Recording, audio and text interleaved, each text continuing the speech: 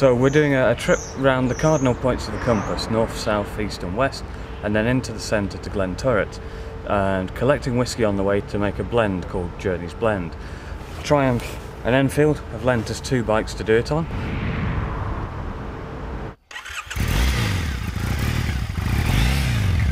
The Triumph is just smooth as, very, very impressed. Plenty of poke and quite very happy with it. It's going to be hard giving it back actually. Do you know, I won't hear a bad word said about this bike. It looks fantastic, it sounds fantastic, and on the right roads it rides like a dream. Should take us 5 days, about 1,000 miles. We'll meet up with Tom Morton from the BBC tonight in Fort William, so he'll be joining us for the rest of the trip. And yeah, when we get to the end, John Ramsey from Edrington will be there, and we'll put what we've collected and blend it together.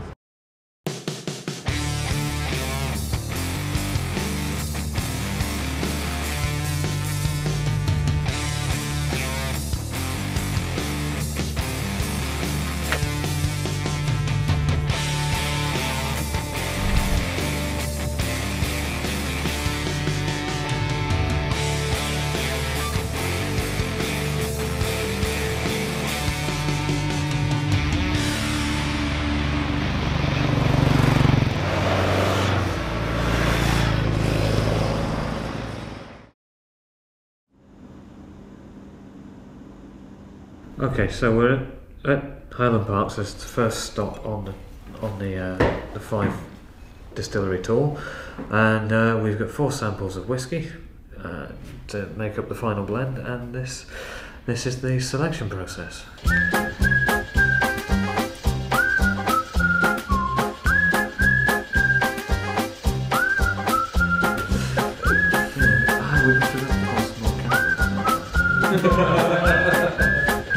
I'm not going to lead the witness, man. It's up to you to pick the cask. So it's, but I have a definite view on this.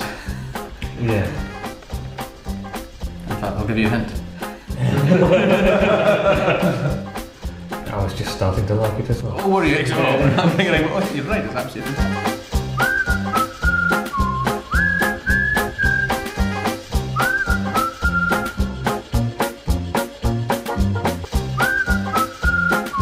So you're going to probably want a bit of body.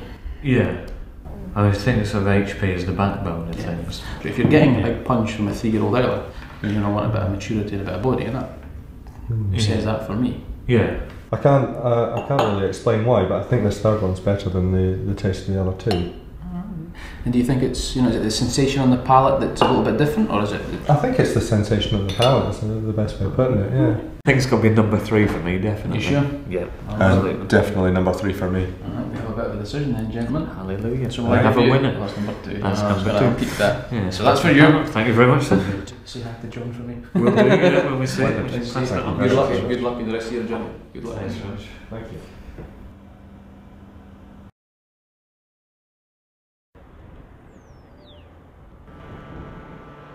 Got the dram, got the whisky, got the tickets, got the bike, got the mate and snapper, so let's hit the road and go to Stennis and see some stones. Good to meet you. Nice to see you. Thank you for coming. Thank you. Cheers again, mate. Take your time. Come on, with your glove on. See you guys.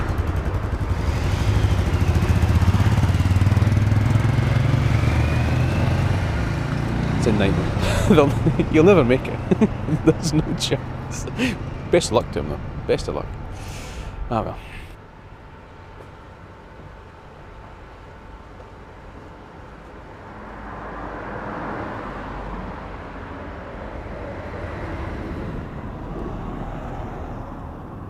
We're at the stones at Stennis. So Ken's going to tell us a little bit about it. So it's a Neolithic ritual stone circle. There's 5 stones surviving there. There was originally 12. They're all about 5.5 meters tall, and the whole monument was originally surrounded by a ditch and a bank, which you can just see the remnants of over by that sheep. And it's about 5,000 years old, something like that, which makes it Neolithic, so late Stone Age.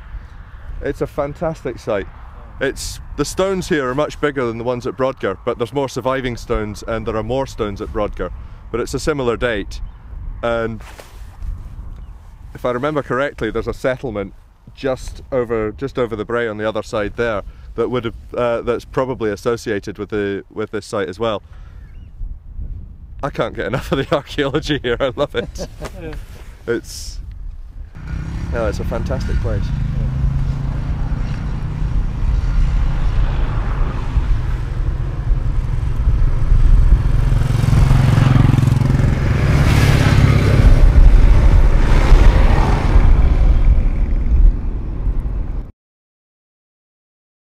You can roughly date graffiti by the font they use, because people carve in the style of the writing of the time. Yeah. And if you look at some of the graffiti in Norwich Cathedral, it's 17th century. It looks like 17th century writing, but it's copper plate and scroll. Yeah, it's just carved in. So yeah, it's fascinating stuff. But here, somebody's carved a load of runes in, and now they've got to be modern. Yeah, because they're very short, and they're not at all like the Maze Howe runes, and they're too fresh. I mean, there's really sharp edges on that. So the odd thing is that obviously it's terrible that people carve their names into these things, but then once they've done it, you've got this kind of extra record that I secretly think is quite nice.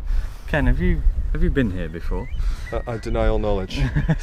It could be career limiting if I did. It could actually. Yeah, I'm sure that's not you. Sorry, where are we going? Just right.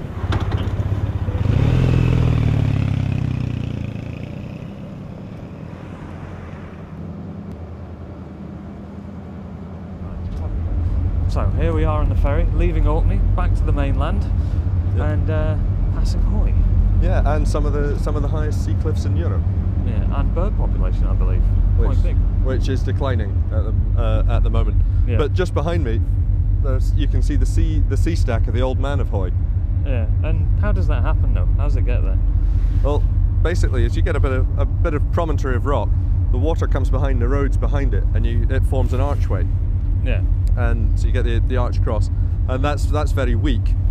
And so when the arch collapses, you're left with the two sides of the arch. One side's the cliff, the other side's the stack, the Old Man of Hoy. Yeah. You can't, looking at it from this angle, you don't get an idea of just how big it actually is. If you go to the cliff just above it and look down, then it's terrifyingly huge. Yeah. I don't know what it is in feet, but as you stand at the top, you get all the fulmars catch all the thermals off the cliff, and they just float about 2 meters away from you, just looking at you thinking, what are they doing? You can see all the horizontal lines in it. The guillemots have evolved to nest on those, and their egg is shaped kind of like that. Yeah. So that if it starts to roll, it rolls in an arc and doesn't just roll off the edge. Isn't nature clever? Evolution, mate. Evolution, yeah, that's why we're going to be bred out eventually. Yeah.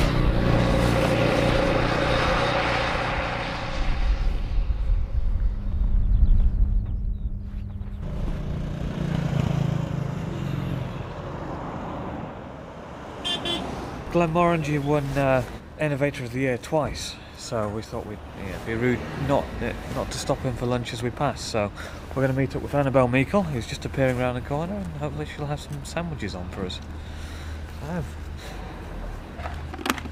Catch me on camera, Richie. Look at you, biker boys!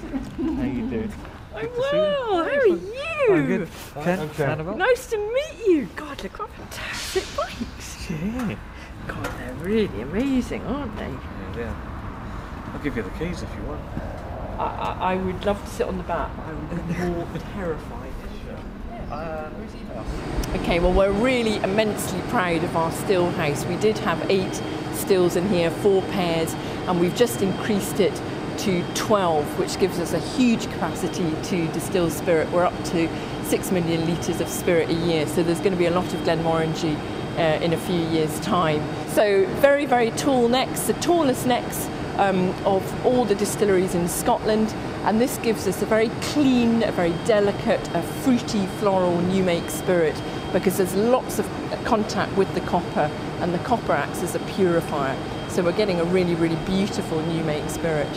What happened was we shipped them in on a huge lever which ran along the ceiling bit by bit. So we brought in the base of the stills and then the necks, and then they were all welded into place. So it was a few heart-stopping moments while that was going on, but it looks fantastic now, and the boys have got it operating brilliantly.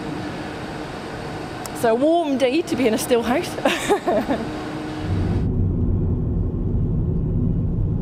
Well, we've come to visit an invisible castle and to get some photos of the invisible castle that we can't see. So we've come up with a compromise plan that only involves breaking the law a tiny bit, with just to get some shots of the bikes across the loch that direction, the bikes across the loch that direction, but Hysteric Scotland have very nicely put a tree just to hide the castle in case that obscures any shot. Yes, yeah, exactly. Well, we didn't want it spoiling the shot, really, No, a pile not of at all. stones. It's one of my favourite castle-y castles, and it's just down there on this promontory. Lovely views, but you can't see it, so yeah, we're going to have to do something else. There we go. And we'd best do it quickly because I can hear the coppers in the background. Yeah, I don't think they're chasing us, mate. Not yet. Urquhart Castle is one of the best looking castles in Scotland, after probably Eilean Donan. It's just, you know, it's where it sits, the view. Historic Scotland have planted all these wonderful trees, so you can't see the castle properly, and it's closed, so we're not actually allowed down there. This is the only spot that we can get a view of the castle from. Yeah, and we're not supposed to be on the wall either, really, but, you know. And the view, we go back to the view, the real reason why we're here. Yeah, just... Oh, and the sun's come out as well. See, God shines on the lawbreakers of this world. Yeah, occasionally. Although if somebody did come and ask us to move, we probably would. Yeah. Yeah. Oh, there's breaking the law and there's being unpleasant. There's Well, two yeah, different that's things. True. Yeah, very true. Well, we should probably hit the road again. Splendid. Maybe. Let's go.